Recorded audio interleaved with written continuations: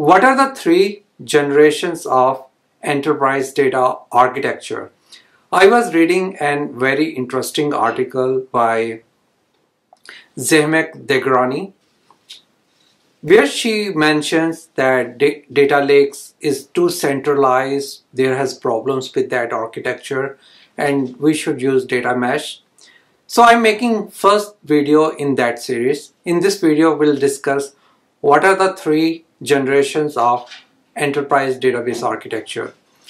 The first generation of architecture started with proprietaries, ETL tools, and business intelligence tools, where enterprises paid a lot of money to buy some tools which were supposed to make your data warehousing job very easy, and they were pretty expensive solutions. I remember in one of my client, there was one solution was being sold by business intelligence tool.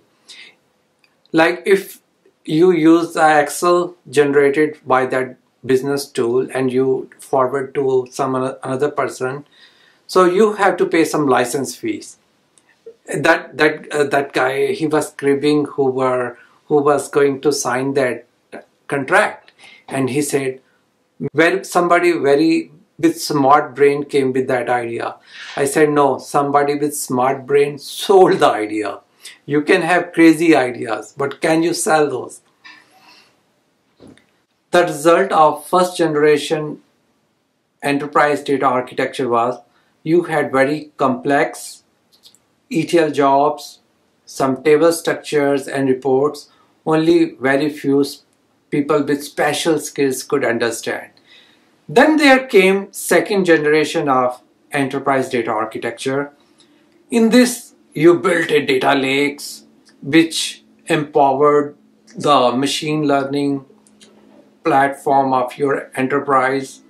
Here you have very specialized data engineers who were building these monster lakes, and these monster lakes were useful for R&D analytics.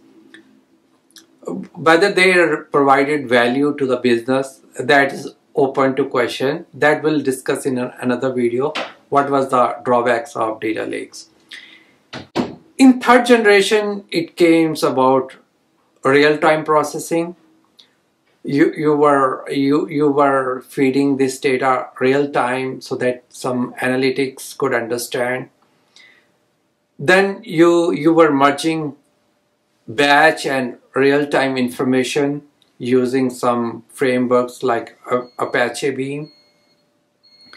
And also you leverage cloud for storing your data, running jobs, and also to support your machine learning platform.